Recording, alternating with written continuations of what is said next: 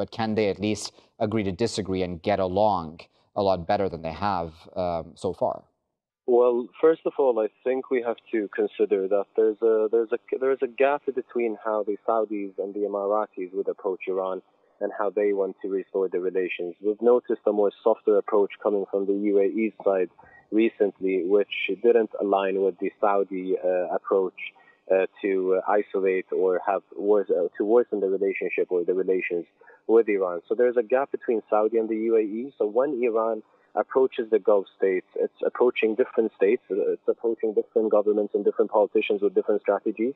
Of course, and a lot of times they do have a collective aligned approach towards Iran, but also, as we've seen recently, they do disagree on how to approach Iran. I would disagree with your guest on one point regarding Iran's action in the regions. And the Iranian actions in the region is not based on only reactions. Of course, there could be a lot of reactions, but I don't think there would be any justification to its actions in Iraq, for example. Iraq is a vulnerable country that Iranian regional expansionism took an advantage of after the U.S.-led invasion of Iraq. And that takes us back to the whole idea, to the topic of our show today, is that Iraq is not in a position to mediate between Iran and other countries in the region. In fact, Iraq is a country that needs to restore its relations with Iran. The relationship between Iran and Iraq today is very problematic. The Iranian involvement in Iraqi politics and domestic affairs is very problematic. So I think the Iranian government needs to reconsider its relationship and relations and involvement in Iraq before it considers Iraq to be a mediator between other countries in the region or in the Gulf. But Zeidon, on that point you just made there at the end, Iraq sort of doesn't really have a choice at this point in time, right? I mean, in the sense that the assassination of Qasem Soleimani and Abu Mahdi Mohandas took place on Iraqi soil, then the Iranian retaliation took place on Iraqi soil. So Iraq is sort of in this mess, whether it likes it or not? Yeah, but it was forced to be into that mess. So the killing of Soleimani was a U.S. military operation on Iraqi soil, targeting an Iranian general, which they succeeded.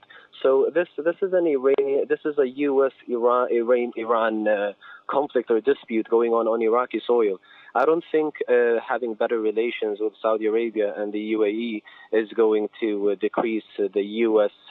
Hegemonic actions towards Iran on Iraqi soil. We both know as much as Iran and the U.S. might find a lot of common indicators and interests in Iraq, they're currently trying to orchestrate this whole dispute: who's going to take over Iraq or who's going to control Iraqi economy, Iraqi politics, and so on. Now it might have minimized a bit than it was in the early stages after the killing of Soleimani. But again, I don't think opening up and having better relations with Saudi Arabia and Iran is going to calm things down between the U.S. and Iran in the short term. When it comes to the assassination of Qasem Soleimani, one of the things that came out from that, I believe it was the UAE that gave a muted statement when that incident occurred. And I think that there was a concern, right, on the part of all of the above countries, including Saudi Arabia and the UAE, about regional security at that point, because right after the assassination, everyone was waiting with bated breath to see what the Iranian reaction would actually be, and if we were actually going to then enter into another world war, as the most negative and pessimistic points of view were saying.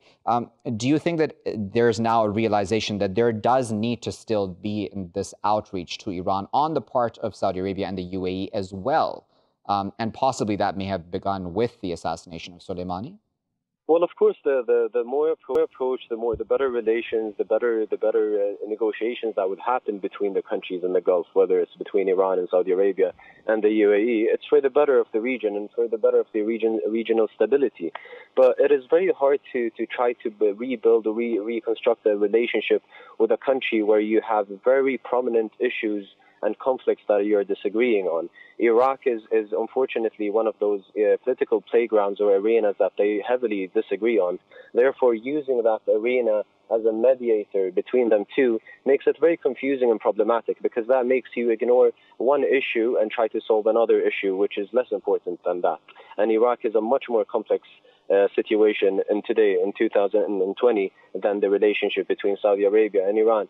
But going back to the points made by your guest regarding the Iranian military involvement or presence in Iraq, is welcomed by the Iraqi government. Well, the U.S. invasion was also welcomed by this very same Iraqi government that the U.S. invasion installed. And this is one of the main reasons why people are protesting today in Iraq, alongside unemployability, sectarianism, the security, water crisis.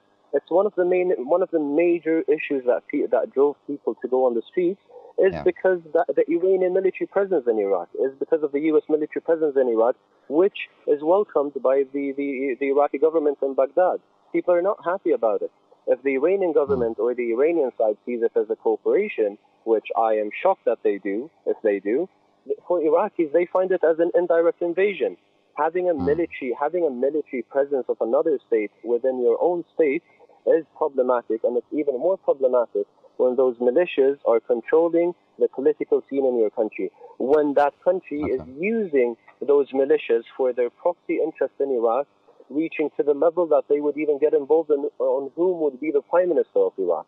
I don't see that as a cooperation. I see that as a destabilization, as a meddling into another country's affairs, and just to expand. All right, Zeidon, I'm going to kind of cut you off. I do apologize. It's just the clock has gotten the best of us. But we do, of course, appreciate both yourself and Tawheed for your time today and for, of course, providing your points of view, because this, viewers, goes to show, of course, that the issues that we're talking